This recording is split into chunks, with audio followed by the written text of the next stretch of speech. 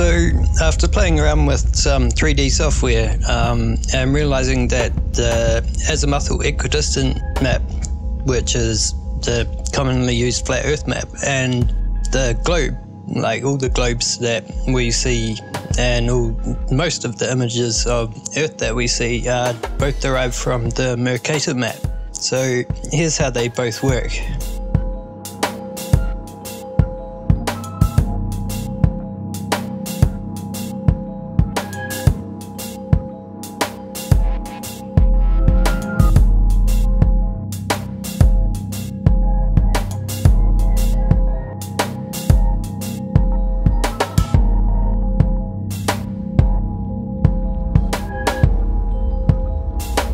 And that got me thinking, all these differences we've been noticing in NASA's representation of the Earth that they've given us recently, it makes you wonder how they fucked it up.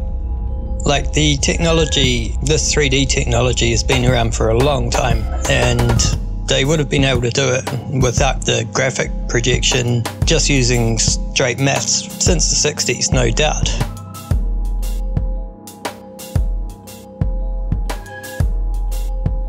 So this 2012 globe sticks out like dog's balls, and also in 2012 you had the Felix Baumgartner jump, which, as we all know, is shot with a wide-angle lens, a fisheye lens, causing the horizon to curve to a ridiculous degree. So again, that sticks out like dog's balls.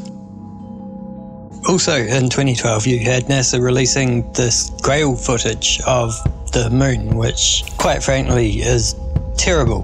Like, it's pretty bad, you gotta admit. So yeah, what's up with that? And how come it took us this long to figure it out?